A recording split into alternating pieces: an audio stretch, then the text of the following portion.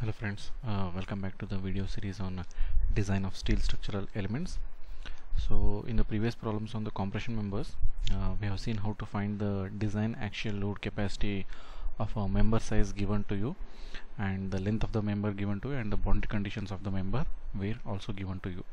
So using those things we were able to find out what was the design axial load capacity of that member. Now here in this example we will do exactly reverse of that. The load is given to you, the length of the member will be given to you, and the boundary conditions will be given to you, and you need to find what is a suitable member which can carry that much of load. Okay, so now the problem is design a single angle strut. Strut is a member which carries a compressive loads connected to the gusset plate to carry a load of 180 kN. That is, this is a compressive factored load. Now the length of the member is given as 3 meters, and he has not given the boundary conditions, so we'll assume some suitable boundary conditions for that. Okay, so now what I will do, I will first write what is the formula to find out the design axial load capacity. That is, PD is equal to FCD into A, right? This is the universal formula to find the design axial load capacity.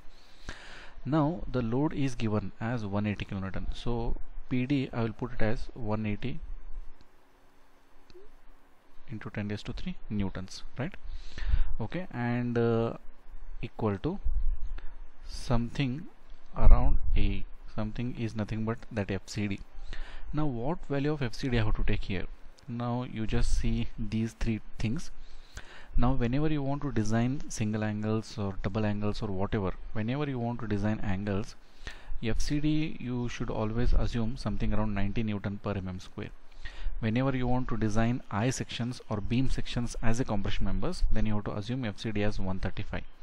And whenever you want to design for heavy or large compressive loads, then you have to assume FCD as 200. So these three things should be assumed initially for the value of FCD. Then you have to proceed and you have to check whether that will pass or not. So this design of compression members is actually trial and error process.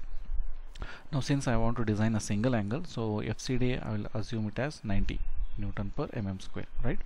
Now PD is the load which is given, and 90 Newton per mm square is the FCD which I have assumed, and I will calculate what value of AE, that is effective cross-sectional area, is required.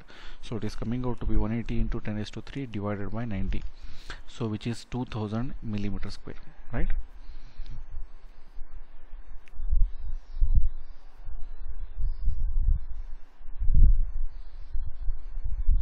So it is 2000 mm square. Now from the steel table I will choose an angle, okay, which will have this much of area, right? Almost more than this area. So I will just open the steel table.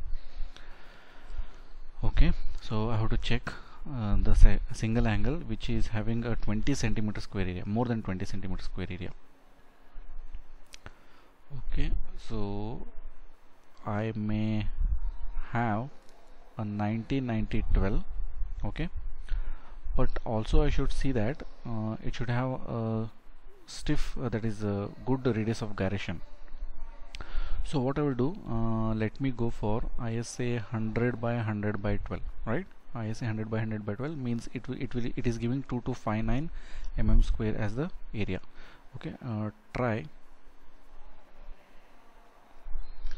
ISA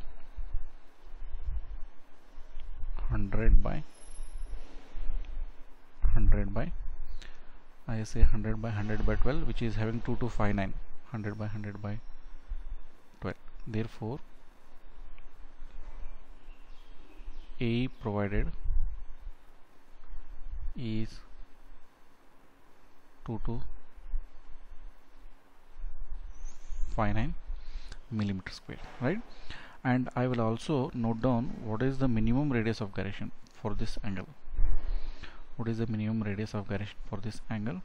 So it will be given in the next page. So 100 by 100 by 12 is in the fourth row. So 100 by 100 by 12. Okay, so it is almost around 3.03. Here it is 3.03. That is, since it is an equal angle, so Rxx will be equal to Ryy, So 100 by 100 by 12. So this is for the 12. So it is 30.3 millimeters. So it is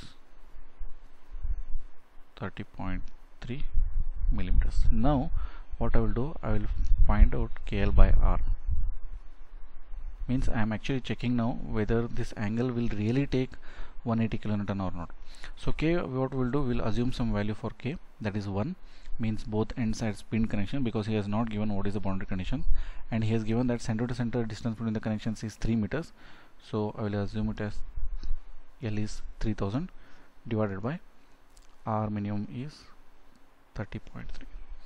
So I will check how much it is coming. So it is coming 99.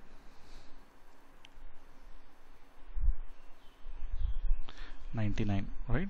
So I will refer table 9C. Why I have to refer table 9C? Because angles fall under buckling class C. So that's why I have to refer table 9C from IS 800. So this gives me a value of, okay, let me check.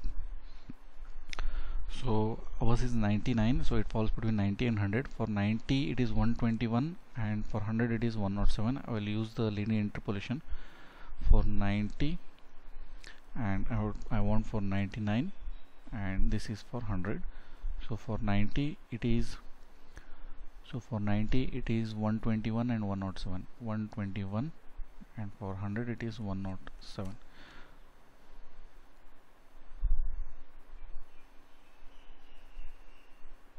Okay, so there is some problem with the LED interpolation. So 99 it is almost 100, so we'll assume something around 106. It is 106. FCD I am getting 106.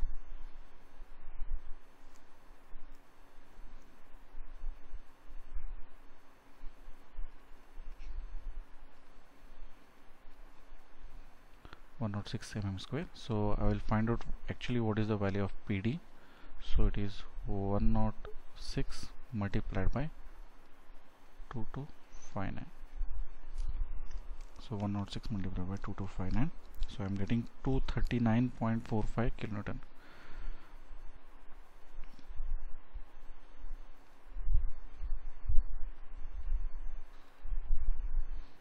Which is greater than 180 kilonewton.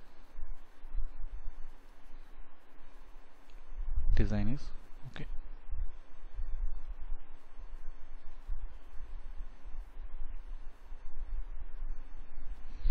Right, so this is how we design. So in the initial stage, what we do, we actually assume the value of for FCD depending on these three criteria, and PD we take it as the load which is given, that is a factored load. Then we arrive at a area of cross section required. Then we, from the steel table, we choose a proper section which is having an area little more than that one. Then we actually note down the minimum radius of gyration for that chosen angle section. We find out KL by R with the suitable boundary conditions.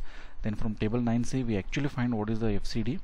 So we can see that here, if FCD what you are getting is more than the assumed one, so you are assured that it will pass. Okay, if it is less than this one, so no need to go further, it will fail.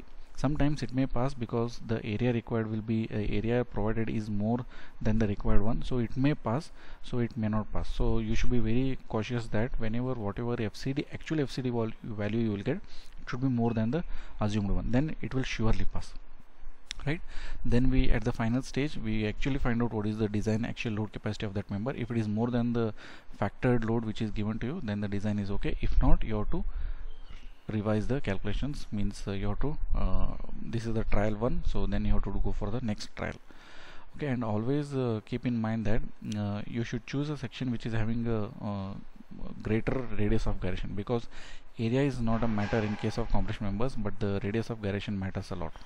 Hope you understood this one. So we'll see few more examples on design in the next video. Till then, thank you, bye.